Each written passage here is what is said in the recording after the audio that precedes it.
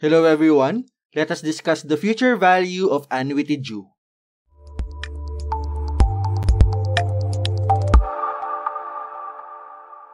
First, define muna natin kung ano ang annuity. It is a series, ibig sabihin sunod-sunod na equal payments at regular and consistent intervals. Kunwari, magbabayad ako ng specific amount, say 5,000 every month, or pwede rin namang quarterly, semi-annually, or annually na isang beses sa isang taon. Then there are kinds of annuity. Para sa video na to, ang pag-uusapan natin ay annuity due. It is an annuity that is paid or received at the beginning of the time period. Ito yung crucial na term when it comes to annuity due. Kasi kung titignan natin yung cash flow diagram dito sa baba, at period 0 pa lang, sa umpisa pa lang ay nagbabayad na tayo ng annuity. Tapos bago mag-umpisa yung susunod na period, nagbabayad na tayo, then tuloy-tuloy lang yung pagbabayad ng annuity hanggang makarating tayo dun sa period bago yung huli, eto na yung huling bayad natin. Or pwede rin na huling kuha ng pera, and then dahil nagbayad na tayo sa umpisa nitong period na to, then wala nang annuity dito sa dulo. Ito yung unique na characteristic when it comes to annuity due. Then ang i-compute natin ay yung future value, this FV, ito yung pera na matatanggap or babayaran kapag natapos na yung series of equal payment yung annuities natin for a count of n periods. Halimbawa, nagde-deposito ka ng pera, then ito na yung total amount kasama yung tubo na makukuha mo kapag nag-decide ka na kuhanin yung pera. Now, let us talk about the formula kung paano kuhanin ang future value ng annuity due. We represent it by this symbol. We have our future value of annuity due. This is just equal to etong A, eto yung annuity natin, eto yung periodic payment, then nakamultiply siya sa 1 plus I, wherein yung I na to can be computed by this formula. Yung R natin na rate of interest should be in decimals will be divided by M. This M is the number of payment periods in a year. Kung annual ang payment, then ang M natin is 1. Kung semi-annual naman, our M is 2. Kung quarter, M is 4. And if monthly, ang M natin is equal to 12. Then it is raised to our exponent N. Makukuha naman natin to by multiplying our M. This is still the same number of periods in a year times yung time in years. And then yung sagot doon, we will be subtracting 1. Then i-divide natin lahat by the I, same I nung nasa numerator natin. And then, imumultiply natin siya dito sa nasa labas na 1 plus I. Kung familiar ka sa formula ng ordinary annuity, etong part na to ay yung formula for the future value of ordinary annuity. Pero kapag annuity due ang usapan, meron lang tayong imumultiply additionally na 1 plus I. Kaya kapag alam mo na yung formula for ordinary annuity, idadagdag mo na lang etong part na to para makuha yung formula para sa future value ng annuity due. With this, punta na tayo sa ating example. We have a student that is saving up his allowance and is depositing 500 pesos at the start of every month. Ito yung crucial word natin, nagbabayad siya sa umpisa, so ang concern natin ay annuity due. Kapag sinabi na nagbabayad siya at the end sa dulo, then ordinary annuity yung gagamitin natin. The question is how much will he receive after 4 years if it will be compounding at 3% monthly. So let us have our given values. Let us check our problem. Tignan muna natin kung ano yung value ng A. This is the periodic or series of payment. Yung estudyante daw ay nagbabayad ng 500 pesos at the start of every month. So we have our regular payment of 500 pesos. Then ang susunod na given natin, nagbabayad siya at a span of 4 years. Kaya yung time natin, our T is just equal to 4. Then it will be compounded 3%. Ito yung rate of interest.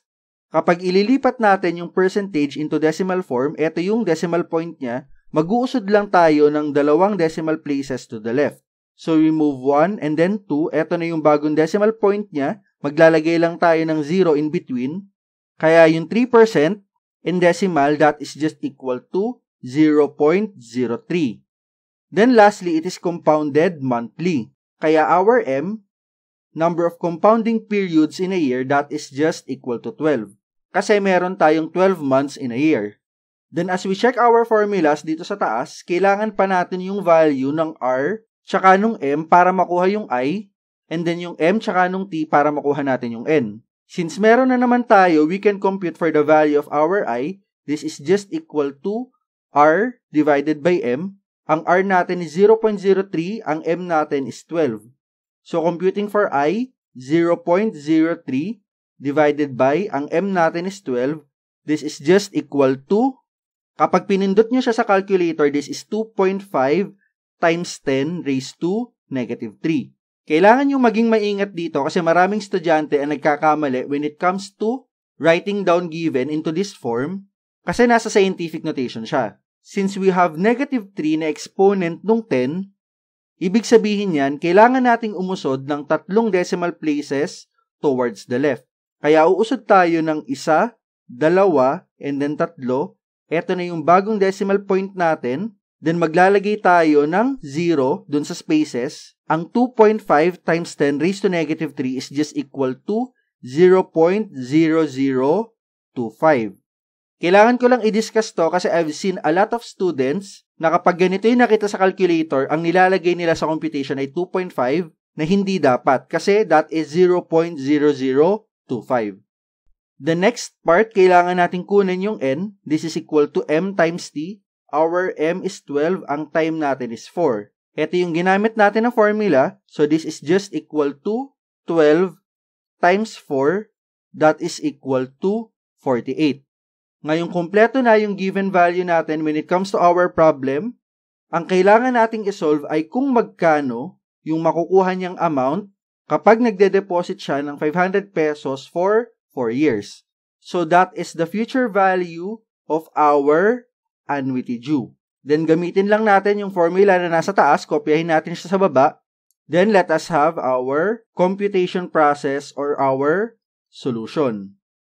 Starting sa formula, the future value of annuity due is just equal to the annuity A times, ang nasa numerator ay 1 plus I raised to N minus 1, and then this is all over I.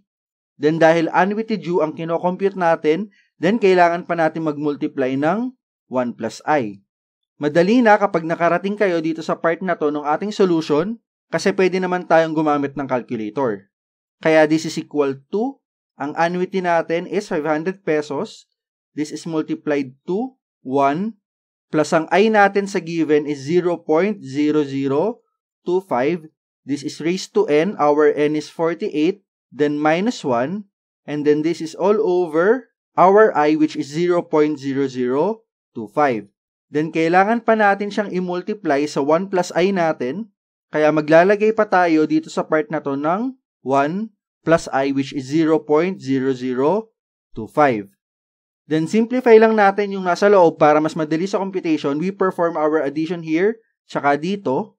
So this is just equal to, still same annuity, this is equal to 500, and then multiplied to 1 plus 0.0025, that is just equal to 1.0025 raised to 48, and then minus 1, this is all over, denominator of 0.0025,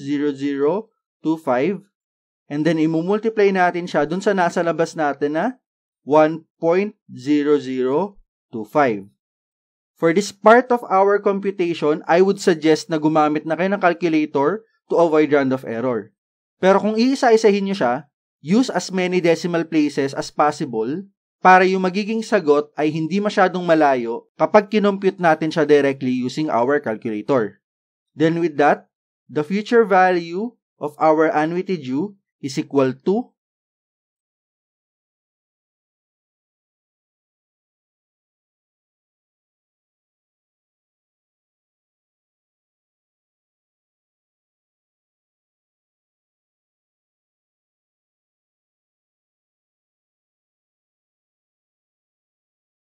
we have 25,529.27 pesos. This is the future value of our annuity due. Ito yung pera na makukuha ng estudyante after depositing 500 pesos in a bank for 4 years. And this is the process kung paano tayo magko-compute ng future value of annuity due. Hello everyone! I am Sir Kenneth of STEM Teacher PH. Kung nakatulong sa'yo itong video na to, Don't forget to hit that like button, subscribe to the channel, and click the notification bell para updated kayo sa ating uploads. Bye!